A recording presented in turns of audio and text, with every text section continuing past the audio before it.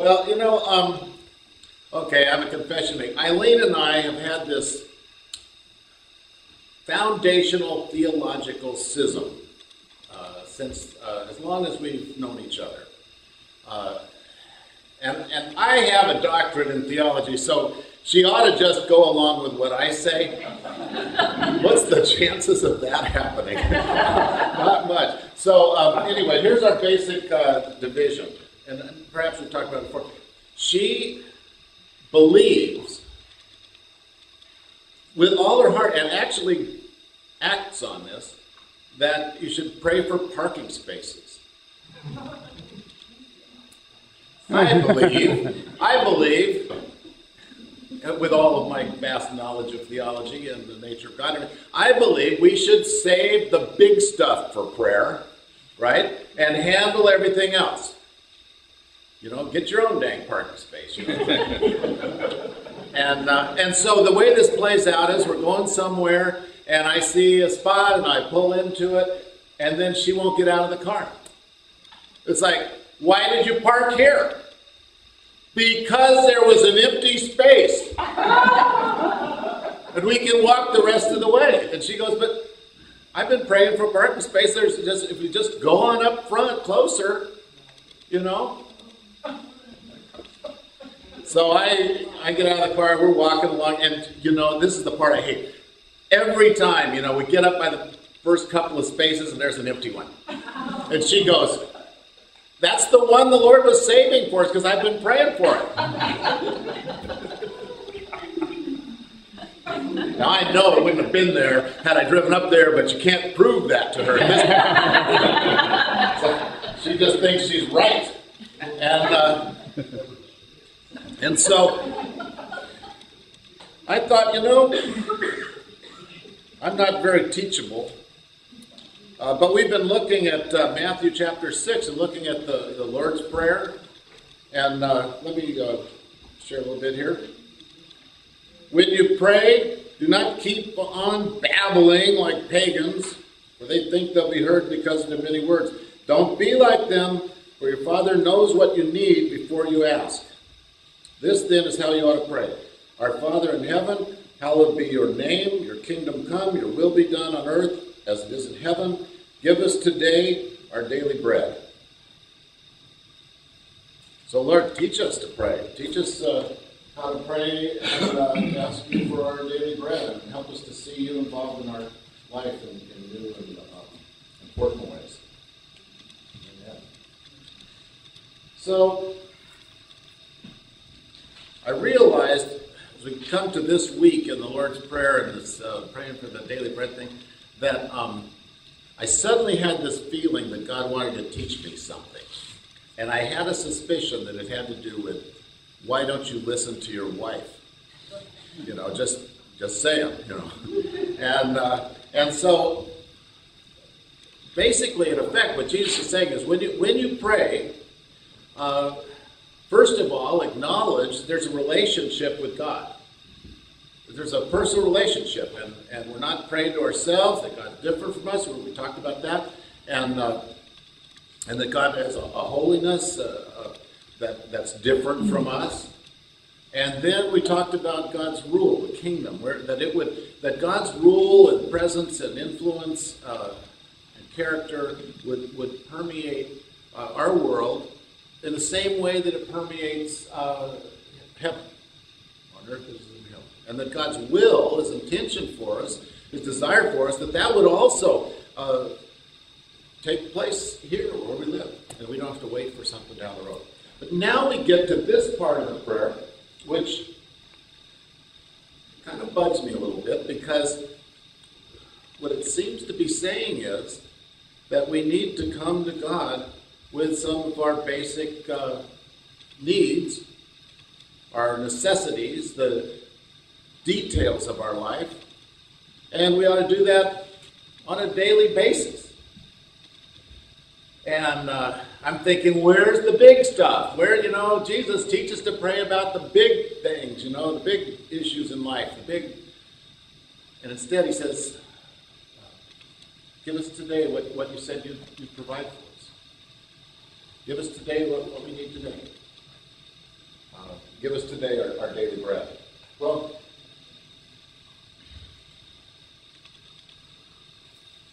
is it true that God cares about the details of our life? Is that true? Or does God only care about big cosmic issues, godlike issues, you know? Well, it seems to me that Jesus is saying it's totally in the details. And that goes against my instincts for I want to take care of life myself. Okay? I just want to, I'll handle that, Lord, and when there's something big enough, I'll bring you in on it. I'll let you know that you can act now because, but I'll take care of everything else. And God says, you know, I'm so bored waiting for Westfall to let go of control. I am so bored sitting around wondering when he's going to take his hands off every detail of his life and everybody else's life around him and let me get involved. See? And I don't want to bore God, so I thought I better come to grips with this. And so I started thinking, are there ways that we've pushed God out of our daily lives? Is that what we've done? Saying we don't want to bother him, you know, set him free to deal with others. So I'll just manage. And one of my favorite German theologians, Helmut Tillich, who would name their baby that? I want to read what he says here because this really struck me. But just imagine, he says, that Jesus has forbidden us to relate all these things to our Father in heaven and talk about them to him, simply forbidden it because they're too trivial for him. See? Imagine that. Even though they mean so much to us. Imagine that Jesus had commanded us to speak to him only about the big things. Like the kingdom of God and the world dominion of Christ and the resurrection of the dead and perhaps a few other world historical perspectives that open up in any assessment of the present total situation. If that were so, would we not be left terribly alone?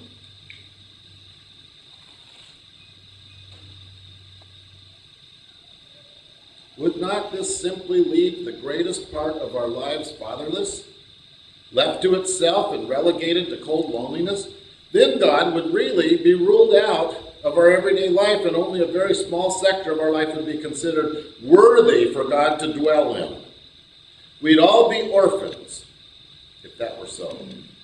Only in our Sunday best and with scrubbed and shining faces could we dare to pay an occasional visit to our heavenly stepfather. Hiding our calloused hands and lines of care on our faces, then we should have to conceal from him all the little joys and sorrows of our life, only to find ourselves in the next moment terribly forlorn and alone again, as soon as we're outside the stepfather's audience chamber, and everyday life came flooding back on us. And he says this, thank God it isn't so. Thank God it isn't so. We do not have a Sunday stepfather, but thank God that this Father is so compassionate and realistic that he appraises all the little things in our life, exactly the same value that we actually have in our life. Thank God that he accepts us just as we are, as living people with great dreams perhaps, and sometimes even with great ideas and achievements, but also with many little desires and fears, and with hungers and weariness, and 1,001 pettinesses and pinpricks of life that fill even the lives of the great people. Thank God that we don't have a Sunday stepfather. That we have to go and pretend everything's great and look good for and present ourselves and hide away that set us worrying and that we don't want to bother him with those things. And you know what he says? The result is loneliness. Because we only share the big things. We only let him in on the important things. And we live our life alone. And when you pray, you say, Lord, today, give to us what you promised you would do. Do in us today what you said you'd do. Provide for us today what you've already committed to providing for us today. That's basically the prayer.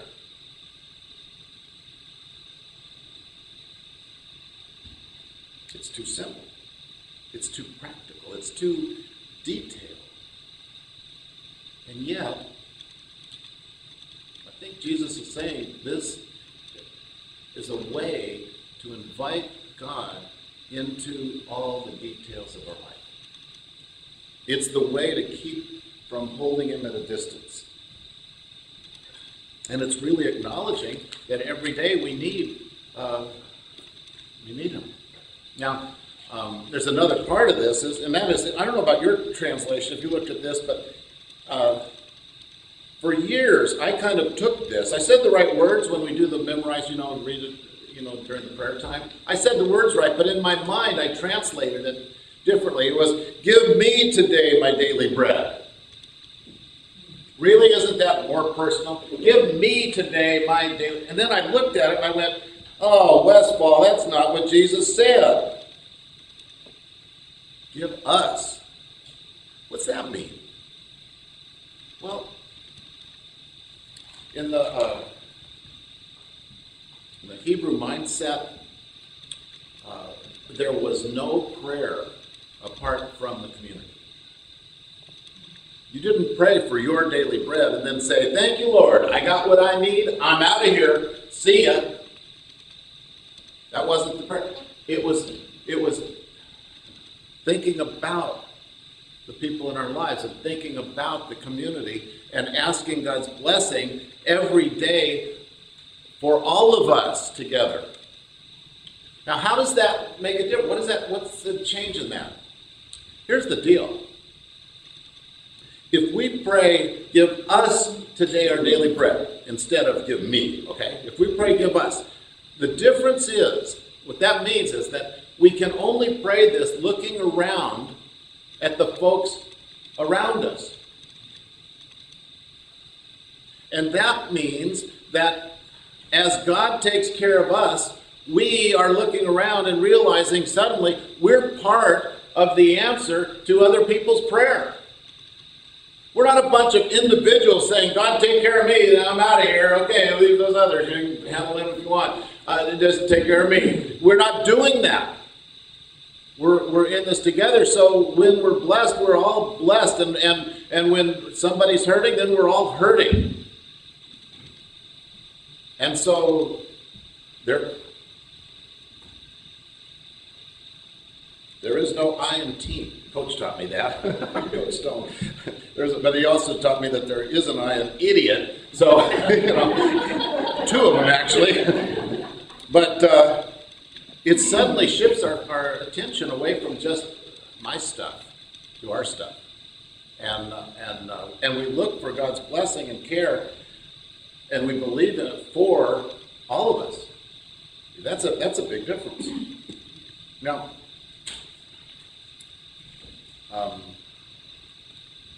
in the book, Getting Past What You Never Get Over, since many of you don't read, I'll just, there's a story in there that actually is true, and I wanted to share it today because it fits into this, and that was years ago when I did a sabbatical in Bavaria, and I rented that farm up in the hills, and I figured I could handle the language issues because I went to Costco and got the Speak German program with a little dial on it, you kind of put it in the computer and it tells you your accent's really good or not so.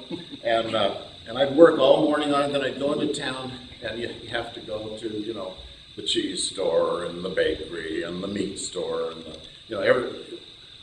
why not just put them all together? Have a Walmart, but every little store, and you make the rounds, and no kidding, they thought I was really slow. They thought I was a burden to the family. He can't answer the most simple questions, yet he smiles a lot, But I created a problem in the town, as many of you know. I would go in, and they had this fabulous bakery that it just had all this stuff, and I was from California at the time, Johnny California. And so I would buy up all this stuff, and then I'd drive up to the farmhouse where I'm alone, and, I'd eat great. I'm living large. And then it'd get stale in a couple hours and stuff, and I'd throw it out, and after a while I'd go back and get more, and they kept getting more and more aggressively angry at me as I'd walk into the store each time.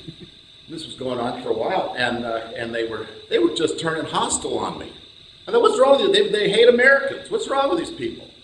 Sure, my Costco German isn't that good, but you know. And then finally we had a talk. They wanted to have a little talk with me about how I was destroying the village. That man on the hill, that's the way they described me. I would come down and buy all this stuff because for decades and decades they had known exactly how much to cook of anything for everybody in the village. They knew if there was a celebration or if somebody was having a party and they'd cook special for them, or if there was an event happening. And so they took care of the needs of the whole village. I'd walk in, buy up a bunch of stuff, and then the regular villagers would come in and there wouldn't be anything left for them. And so nobody could depend. And then some days I didn't go in. And so they couldn't cook more for me, and then, you know, so they were just exasperated that I had messed up their whole system. And I finally said, what do you want me to do? This is the way we shop in America. Like, that really got me in good graces with them, you know. And, you know, in California, you know, we do it this way. And they said, well, here's the deal.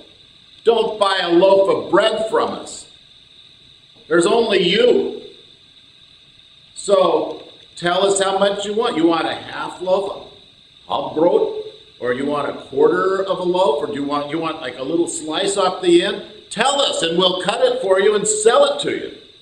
Then there's plenty for everybody. But when you buy a whole loaf of bread, you wipe us out. Well, you know, try going into QFC and asking for a half a loaf of bread. Just break off some of that French bread and just go to the stand with, here we are, I got half of this. No, they don't buy that there. But and I realized their whole village was based on you come in every day. And when you're done here getting your bread, then you go and you got your cheese next door and you talk to them and you share your life and they ask how it's going and how's it happening at work and with the grandchildren, and then you go down to every little store and you talk and you visit, and it's part of sharing your life. I screwed it up for everyone. The same thing happens in our spiritual lives, in our relationship with God. You know, I want to come in on a Sunday and get fed from God's Word. I want a good message. You know, well, you know, I got me, but if I had a good message to get, and then and that ought to last me all week. I'll just store it up. You know, I'll bulk up my spiritual abdominals, and that ought to get me through. Jesus is saying it's never meant to do that. It's a daily one. It's a daily coming to the Lord and saying, Lord, you know what I need today. You know I need you today. You know I need this or that. Lord, you know.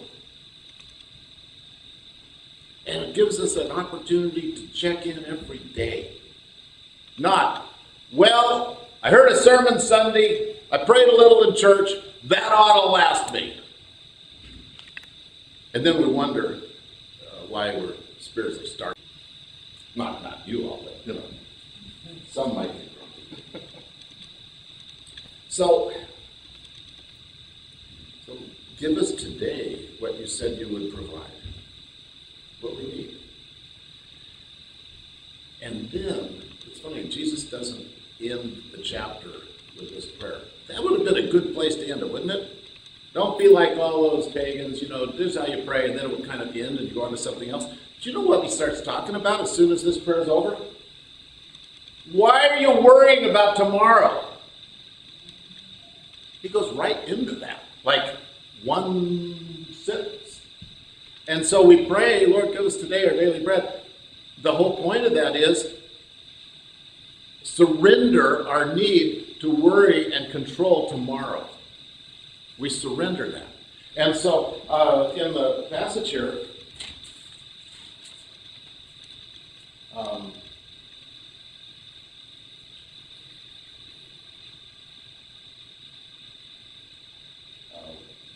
talks about why you worry about clothes, why you worry about this and that. Oh, you of little faith, don't worry, saying, what shall we eat? What shall we drink? What shall we wear? For the pagans run after all these things, and your heavenly Father knows you need them. No surprise. But seek first his kingdom and his righteousness, and all these things will be given to you as well. Therefore, do not worry about tomorrow. Tomorrow will worry about itself. Every day has enough trouble of its own. Isn't that a great verse to me? I think I'm going to tack that one up on the mirror. Every day has enough trouble of its own. Why bring in tomorrow's stuff to today? I think that this is profoundly important. Because it lets us know at the very core that God cares about the details of your life. He wants to be involved in them. He's committed to you. And he asks that you come and acknowledge that. Ask him to meet you at the point of your needs today. And then says, don't worry about tomorrow. Remember when the people of Israel were making their journey across the wilderness with Moses, following Moses, and they were griping because there's no food and everything like that. We're going to get a new leader to take us where we need to be. And so then this manna, which meant literally in Hebrew, what is it? Every morning it's there, and they go out and they eat it. And if they take more than enough for that day, what happened to it? It rotted out. Yeah, get that out of the tent. And the point was, it was impossible to save any of it. They had to step out in faith every single day and let God meet them right there. I think that's what Jesus is inviting us to do. The things that we worry about in the future, well, the statistics say that, 95% of them don't happen, the things that we worry about. I think that that's probably they're not happening because I'm worrying, so I handle it that way, but that's probably not it. It's that we miss out on today because we're focused so much on tomorrow. Today I know I'm going to be on some bad adventure. Tomorrow, probably be not the adventure I wanted to go on, driving around South Seattle looking for a recovery center, for a son, and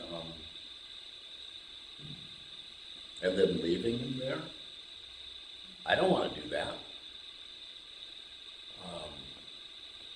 But then it's like God says, hey, Westfall. He calls me Westfall. That's tomorrow. And by the way, I'll take care of him. And let me take care of you today. Yeah, but what are you going to do with me tomorrow? You'll see. Yeah, but I want to know. No, you'll see. Just like my parents used to do. Are we going to do this? We'll see. Which means usually no. But with God, it's not. It's just, I want to be involved in your life. Let me. Don't hold me away till you get something big for me to do while you go around messing with everything. Let me have it today. And let me give to you today. That's God's word to me. That's what I got to learn today. And I'll let you know next week how that goes. Okay? Let's pray. Lord, we do put our whole lives in your hands. The big stuff, but also, Lord, we really put the little stuff, which usually is what messes up anyway. So we ask for you to provide today what we need. Give us the courage to look around and see that we're in this together. And Lord, give us the courage to set aside our worry for tomorrow. Thank you for your word that doesn't leave us adrift.